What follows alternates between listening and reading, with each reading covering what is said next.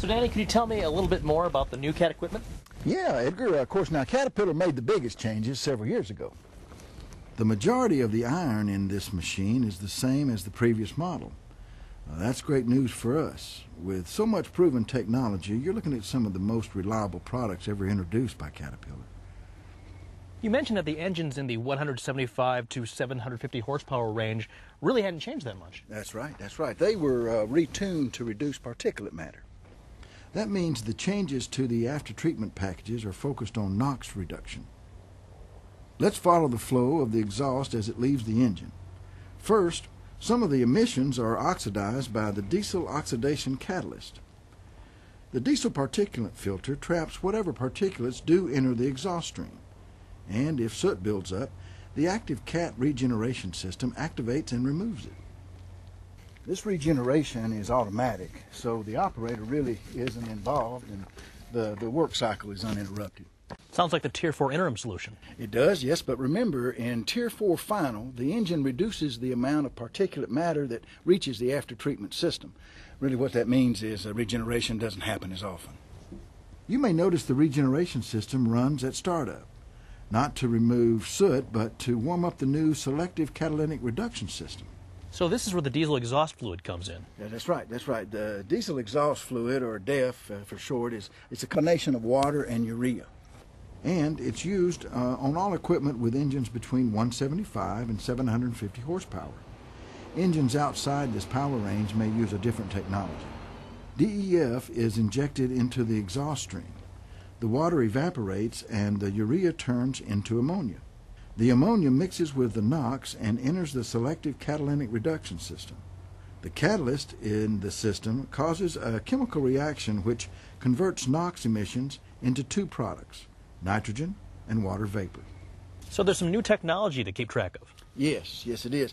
But here's the good news, Edgar. Caterpillar made it simple. About all you have to do really to maintain the engine and the after-treatment system is to fill the DEF tank every time you fuel up. It's just that simple.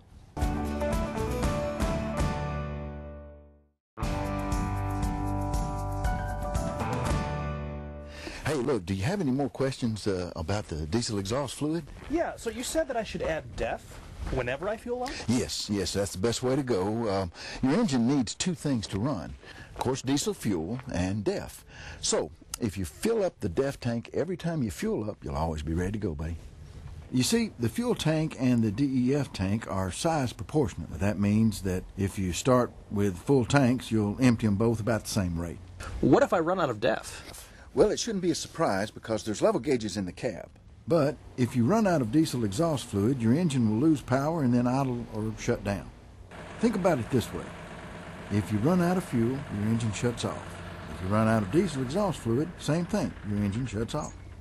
What else do I need to know about DEF? Well, I'll tell you three things. First, DEF can freeze in cold temperatures. So when you shut off the machine, DEF is emptied out of the line so that they don't freeze between shifts. Now, in cold weather, the DEF in the tank will freeze, but there's a heater in the tank, so at startup, the DEF is thawed automatically. The machine takes care of that. Second, it's very important to use the right kind of DEF. The CAT equipment is designed for commercial grade DEF that meets ISO 22241-1, and you can get it at fuel and oil retailers anywhere. Third, and this is going to sound like common sense, Edgar, but you want to pay attention to contamination control. I'm pretty sure I know what you're talking about, but walk me through it. Sure. Start by cleaning the DEF tank filler cap and the area around it. Now you're ready to open the cap and add DEF. You want DEF as clean as the day it was sold, Edgar. You don't want to fill up the tank using any kind of dirty container. And that includes the funnel that you use. It's just as important. Use a clean one. Also, be careful filling the tank. You don't want to overfill it. DEF is corrosive to some metals, and you'd hate to mess up that nice paint job there. Finally, you want to clean up any DEF spills immediately. Sounds pretty simple. Well, it's just like hydraulic fluid or diesel fuel. Keep it clean and you keep it running. Also, if you need a reminder, your machine's operation and maintenance manual has plenty of information on DEF, including the contamination control and the proper storage.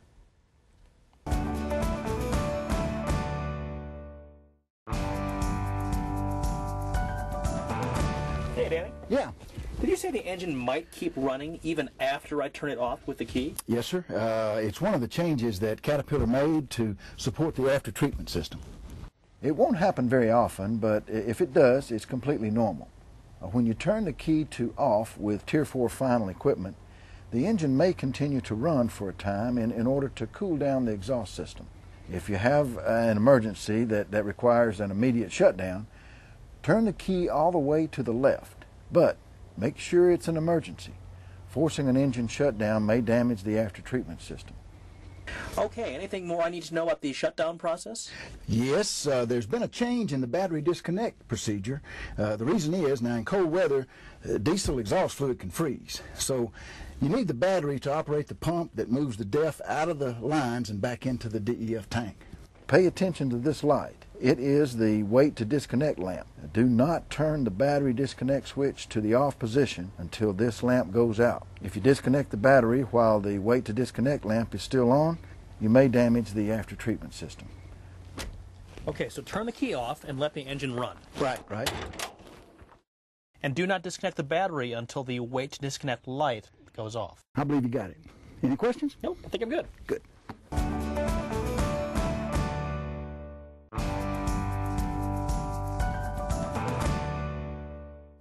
Well, thanks for taking the time to talk to me, Danny. Yeah. So tell me, what do I need to know about Tier 4 final regulations? Well, Edgar, nobody, of course, likes to talk about regulations, but well, I'll sum it up this way. Tier 4 interim rules focused on cutting particulate matter emissions. Tier 4 final reduces the amount of NOx allowed. The good news is that there isn't really a lot to learn to use the equipment. Caterpillar has made it as easy as possible to operate. So what's changed? Well, let's start by talking about what hasn't changed. For instance, the majority of the iron is unchanged from Tier 4 interim. Tier 4 engines and after-treatment packages quickly became the most reliable generation of machines ever introduced by Caterpillar, proven in thousands of machines over millions of operating hours. Now, that means that these new machines are based on the same proven building block technologies: fuel delivery, electronics, air management, and combustion design, all optimized to work together. The new engine and after-treatment packages even fit into the same space. About the only change to the outside of most Caterpillar machines is the blue filler cap for the diesel exhaust fluid, which is used to reduce NOx emissions. So diesel exhaust fluid is new? Yep.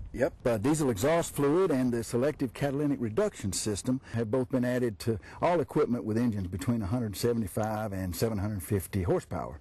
And just those two things made it possible to cut NOx emissions. Tier 4 final engines are tuned to produce low levels of particulate matter, and the after-treatment system is focused on NOx reduction. But emissions are just one part of the story. The newest CAT equipment delivers the performance we need more efficiently than ever, which means we get the job done right and control our owning and operating cost. The benefits go straight to the bottom line.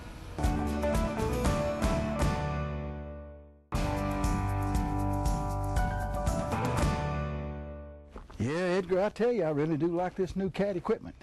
I mean, I know they were designed to meet the requirements for the new T4 final, but they still have the power and the reliability that you depend on when you think Caterpillar. And they're more efficient, too. More efficient? Yeah, that's right. We may not speak of it in terms like we used to, but, well, let's take fluid efficiency, for example. Don't you mean fuel efficiency? Not anymore. Fluid efficiency accounts for both fuel and diesel exhaust fluid. You can't forget the DEF. Now, new CAT machines do use less fuel than the previous models, and that's great, especially in countries with high fuel costs. But you still have to add in DEF to account for your total fluid costs. Now, here's the really good news. Take a Tier 4 interim machine with a full tank of diesel. Now, compare it to a new machine with a full tank of diesel and a full tank of DEF. On average, the new CAT machine will use up to 5% less fluid to do the same work as earlier machines. 5% less? Yep, and up to 8% less diesel fuel. Oh, you're going to love running these machines, buddy, I can tell.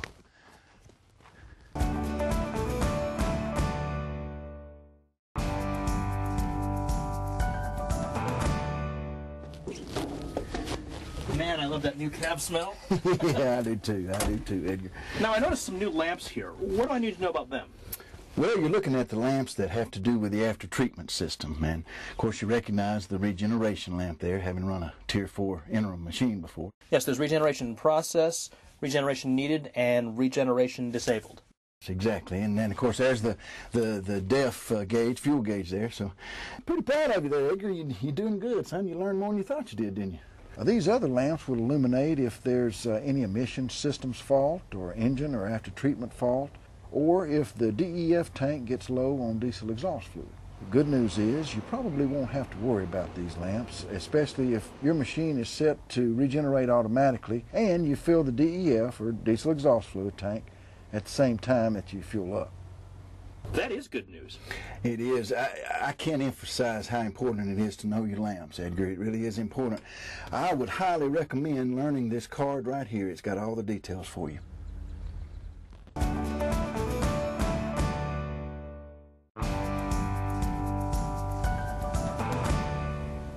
Danny, can we go back and talk about regeneration for a bit? I know how it worked for Tier 4 interim. What's different with Tier 4 final equipment? Well, you remember when we were talking about the regeneration with those Tier 4 interim machines? I know that probably seems like forever and a day ago. It sure does. Well, regeneration works to control soot the same way in Tier 4 final engines. The difference is the system doesn't have to work nearly as hard because the engine has been tuned to reduce particulate matter before it ever gets to the after-treatment system. Okay. Here's the difference in Tier 4 final machines. The regeneration system is used to warm up the after-treatment package.